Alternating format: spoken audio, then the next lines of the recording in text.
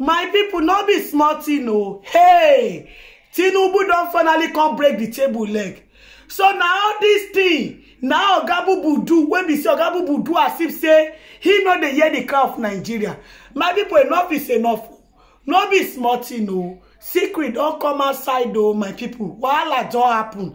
Even as I dey talk to na so, it be like say, after this one, wey Tinubu come talk so, e be like say Buhari sef go talk to him lego. E be like say this matter na wan come talk to the way they say, oh, Emefiele may no go reach Buhari turn as they talk to una so. E be like say the thing wey happen to Emefiele now is about to happen to Ogabubu, because table don turn against Ogabubu.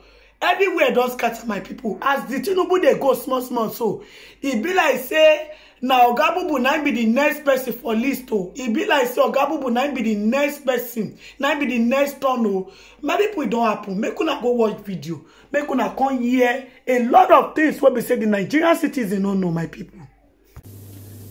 The subsidy costs us trillions of naira yearly, such as a vast sum of money would have been better spent on public transportation, health care, school, housing, and even national security.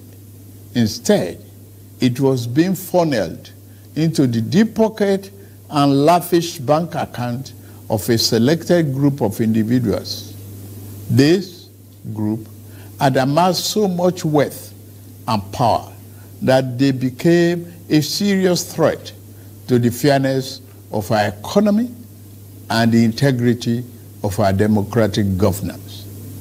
To be blunt, Nigeria could never become the society it was intended to be as long as such small, powerful, yet unelected groups hold enormous influence over our political economy and the institutions that govern it. The whims of the few should never hold dominant sway over the hopes and aspirations of the many. If we are to be a democracy, the people and not the power of money must be sovereign. The preceding administration saw this looming danger as well. Indeed, it made no provision in the 2023 appropriation for subsidy after June this year. Removal of this once helpful device that had transformed into a millstone around the country's neck had become inevitable. Also, the multiple exchange rate, the system that had been established became nothing but a highway of currency speculation. It diverted money that should have been used to create jobs, build factories, and businesses for millions of people. Our national wealth was doled out on favorable terms to a handful of people who had been made filthy rich simply by moving money from one hand to another. This too was extremely unfair and is not acceptable. It also compounded the threat that the illicit and mass accumulation of money posed to the future of our democratic system and its economy. I had promised to reform the economy for the long-term good by fighting major imbalances that has plagued our economy. Ending the subsidy and the preferential exchange rate system were key to this fight. This fight is to define the fate and future of our nation. Much is imbalance. Thus, the effect in our economy immensely profited a tiny elite, the elite of the elite, you might call them. As we move to fight the flaws in the economy, the people who grow rich from them predictably will fight back through every means necessary. But we are ready. Our economy is going through a tough patch, and you are being hurt by it, I know. The cost of fuel has gone up. Food and other prices have followed it. Households and businesses struggling. Things seem anxious and uncertain. I understand the hardship you face. I wish there were other ways, but there is not. If there were, I would have taken that route, as I came here to help, not to hurt the people and the nation that I love so dearly. What I can offer in the immediate is to reduce the burden of current economic situation, which has imposed on all of us, most especially on businesses, the working class, and most vulnerable among us. Already, the federal government is working closely with states and local governments to implement interventions that will cushion the pains of our people across socio-economic brackets.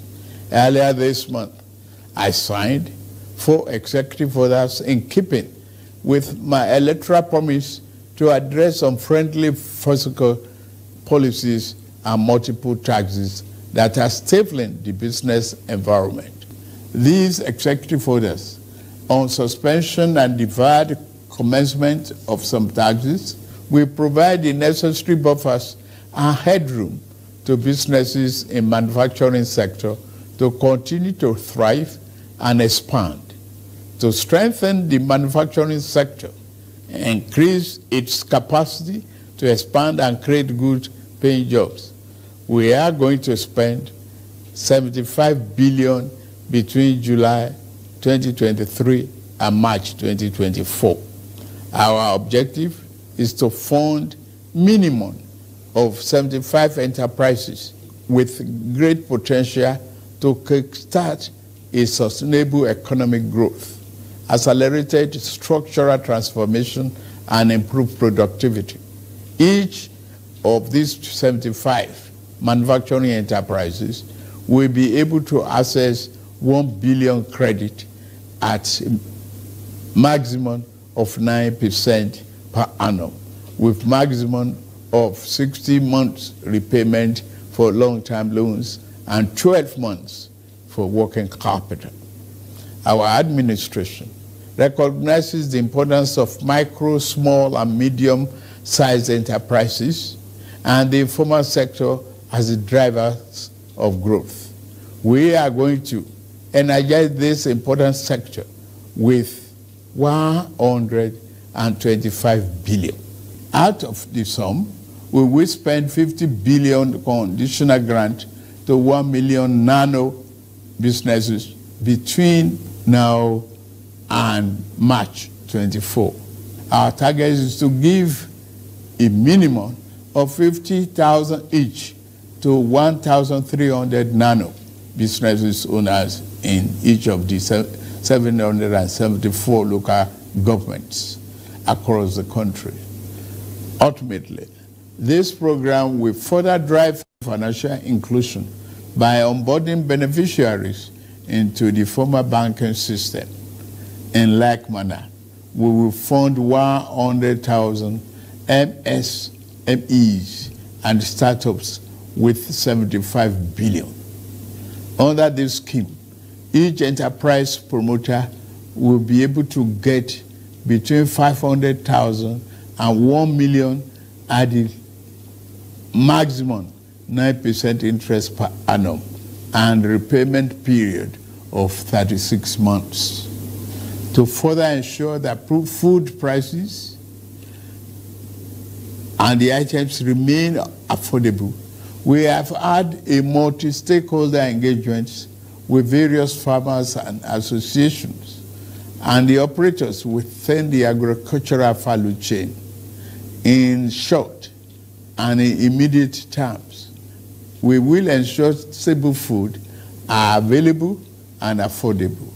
To this end, I have ordered release of 200,000 metric tons of grains from strategic reserves to households across the 36 states and FCT. To moderate prices, we are also providing 225,000 metric tons of fertilizer, seeding, and other inputs to farmers who are committed to our food security agenda.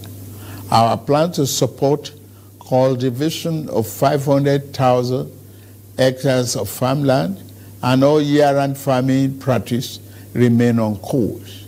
To be specific, 200 billion out of the 500 billion approved by the National Assembly will be disbursed as follows. Our administration will invest 50 billion each to cultivate 150,000 hectares of rice and maize. 50 billion each will also be earmarked to cultivate 100,000 hectares of wheat and cassava. This expansive agricultural program will be implemented targeting small farm holders and leveraging large-scale private sector players in the agri-business with strong performance record.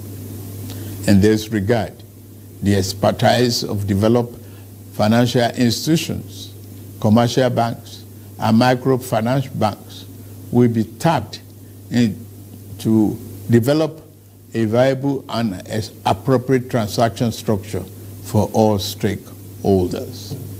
Fellow Nigerians, I made a solemn pledge to work for you, how to improve your welfare and living condition. It's of paramount importance to me, and it is the only thing that keeps me up day and night. It is in the light of this that I approved the infrastructure support for the states. This new infrastructure fund will enable states to intervene, to invest and reinvest in critical areas and bring relief to many of the pain points, as well as revamp our decaying healthcare and educational infrastructure. The fund will also bring improvement to rural access roads to ease the evacuation of farm produce to markets.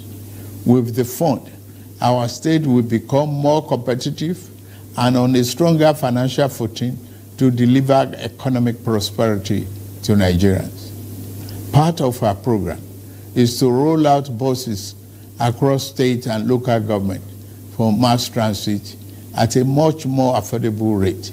We have made provision to invest 100 billion between now and March 2024 to acquire minimum of 3,000 units of 20-seater CNG fuel buses.